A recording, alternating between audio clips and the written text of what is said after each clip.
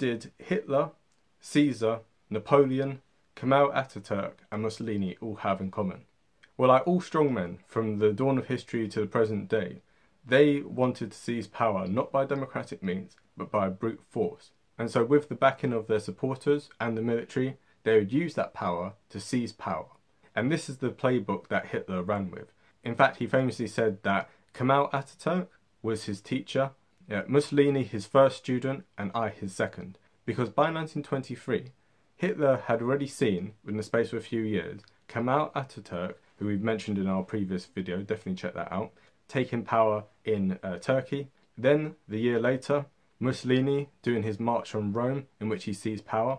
And so Hitler saw all this and was like, why can't we lead a national revolution in which we seize power in Munich, Bavaria, and then march on Berlin?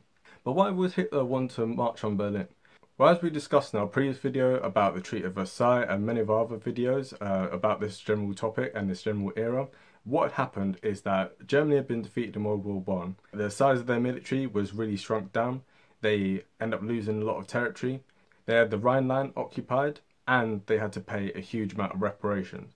And the fact that Germany was unable to pay its reparations led to the French and the Belgians invading the Ruhr Valley, which was the industrial heartland of Germany, in order to force the new Weimar government to pay these reparations. So the Weimar government refused to comply with this, and in fact decided that they were going to pay the workers in the Ruhr Valley to go on strike. So basically, so under no circumstances would they cooperate with the French occupiers.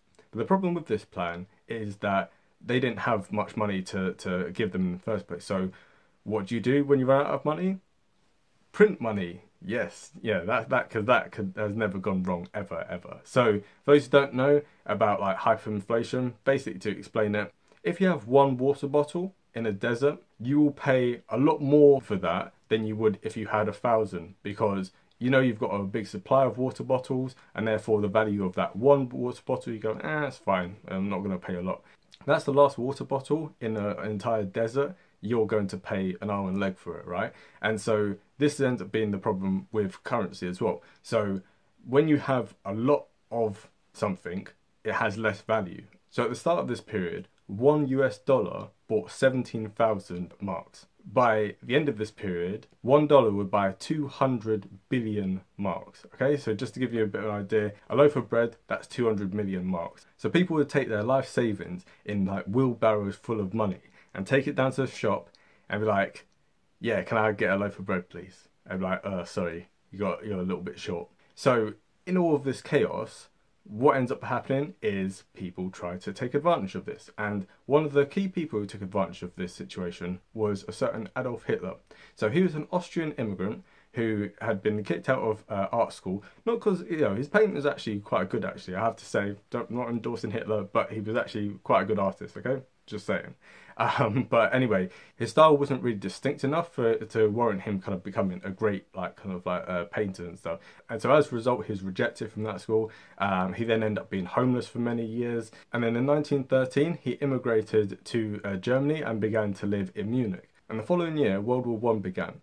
And this is when Hitler, we can see a picture of him in the crowd there. And, he's cheering on the start of World War I. And as soon as he can, he signs up and fights on the Western Front. For 4 years, he ends up, being very, very brave, ends up getting medals and stuff for being a courier, so like, a messenger boy, basically. And, this is obviously running through the trenches, and, it's very dangerous work and stuff. And he was injured several times, most notably at the end of the war, where he ended up suffering from a gas attack. And so while he was in a military hospital, trying to get his vision back in place, this is when he heard news of Germany's surrender. And he rolled about in anger and frustration and in a feeling of betrayal, that Germany had basically won the war, because as we discussed in our previous video, German troops were occupying enemy territory. There was almost no allies who actually came into Germany itself. And so as a frontline soldier looking at it, you think, well, we're winning the war, but obviously situation back home, the situation with the actual German economy and their war effort, etc. Realistically, Germany lost that war. However, Germany losing this war in this way fed into this stab in the back myth, which Hitler wholeheartedly believed. And so he believed that Germany's defeat in World War One was as a result of a Judeo-Bolshevik conspiracy against the German people.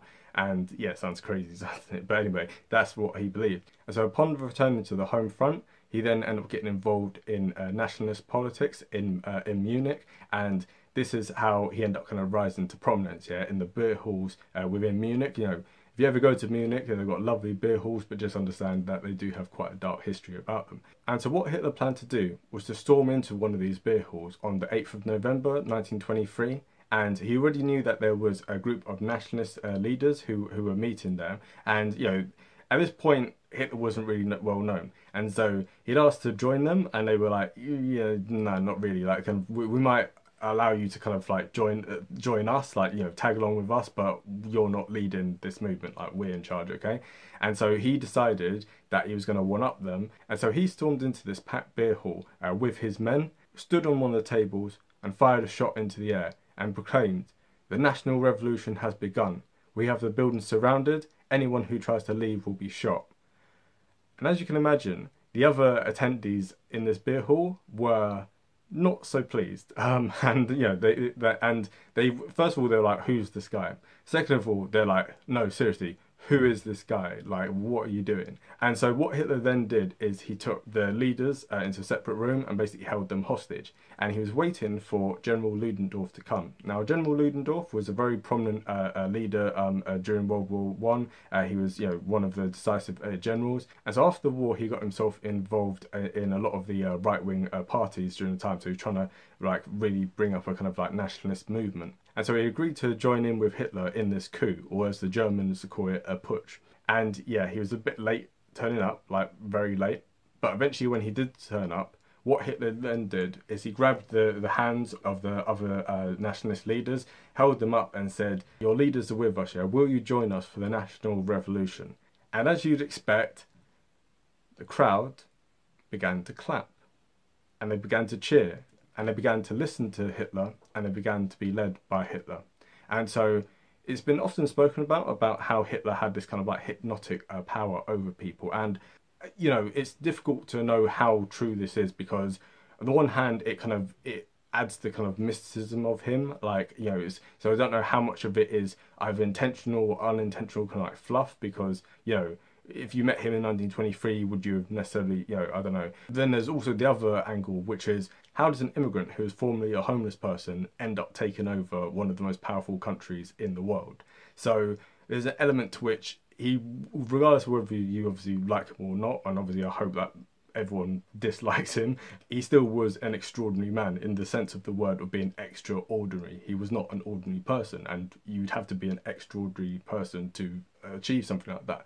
So the fact that, like, it said that he had these kind of oratory skills and was able to turn the crowd, I don't know how much of it was because of him or how much of it was like people being like, yeah, you know what, we kind of broadly agree with this dude anyway, and we don't like the way he's kind of done it, but whatever, like, he's kind of got this ball rolling now, so let's just go with it.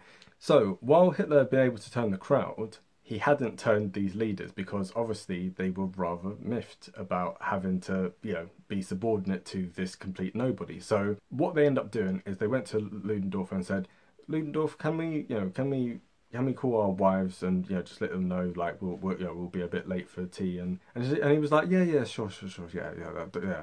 And what they did is they went straight to the telephone station. They didn't call their wives, they called the army. And so what ended up happening is the next day, the 9th of November 1923, which ended up being known as the, I'm going to butcher the German, the 9/11. Yeah, like kind of, yeah, so 9/11 basically. So where are we going to hear 9/11 again? Anyway, but yeah, so it's kind of an ominous day, but obviously it was a different date, but that's just how people do the calendar. It's long to explain. But anyway, and so what ended up happening on the 9th of the 11th is that Hitler and his followers marched down the street, and as they marched down the street, when they reached the Odeonplatz in Munich, they were met by 130 Bavarian state troops, and it was at this point they decided to lock arms and to march up into the troops. Because this is something similar to what Napoleon had done. So he kind of said, "Would you shoot your emperor?"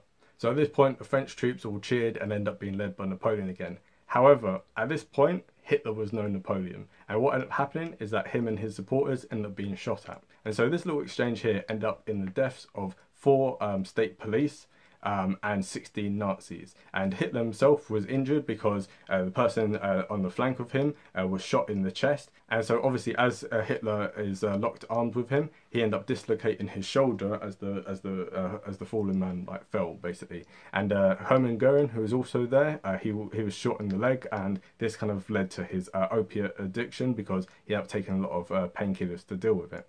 And so in normal cases, this would be where the story ends. You know, Hitler runs off, he's captured a few days later, and he's put on trial. And in normal cases, this would be the end of the story. However, because we know what happened later, this is just the first step in the long road to Hitler's rise to power. So when Hitler ended up being put on trial, he was given a very, very lenient judge, and this judge allowed him to basically politically grandstand.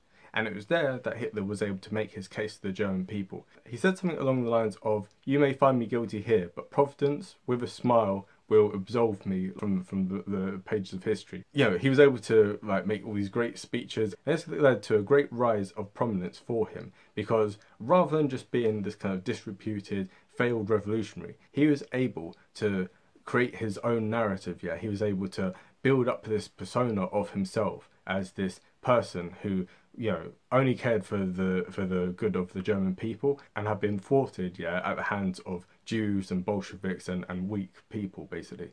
And so when the judge eventually passed sentence on him, he ended up having to serve 9 months in Landsberg prison, which was very, very cozy for him. He had regular visitors, you know, he had whatever he wanted, and it was in Landsberg that he was able to have the time to sit and write Mein Kampf, My Struggle. It's a mixture between autobiography and also kind of political to-do list. So what I've said in previous videos, I'll say again.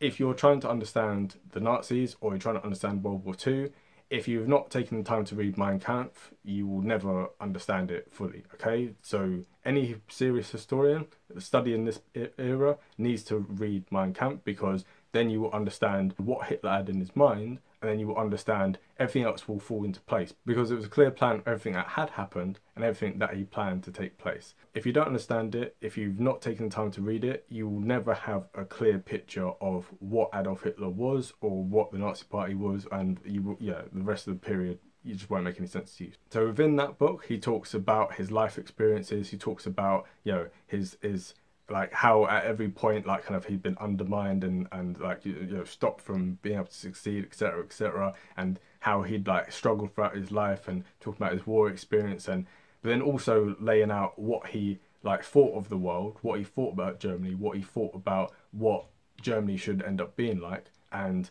he laid out very clearly who the enemies of Germany were. And this was the Jews, this was the communists, this was the socialists, and this was also the like liberal capitalists. Yeah, he devotes an entire chapter to liberalism. Communism, he just kind of goes, oh well, it's like a Jewish conspiracy, right? Because it's like internationalist, yeah. But he doesn't really talk that much about socialism or about communism. He devotes an entire chapter to criticising liberal democracy and parliamentary like democracy, because that's where he sees that the real threat being. And this is the real reason why he's trying to overthrow the Weimar Republic, because he sees the Weimar Republic as being a fundamental threat to Germany and to its future prosperity. Yeah, he sees that as being the weakening of Germany, of allowing kind of like Jewish like socialism and communism, etc., to basically corrupt Germany and to basically rot it from the inside. And he sees it as being weak and indecisive at a time when Germany needs strong leadership and needs a strong sense of national direction.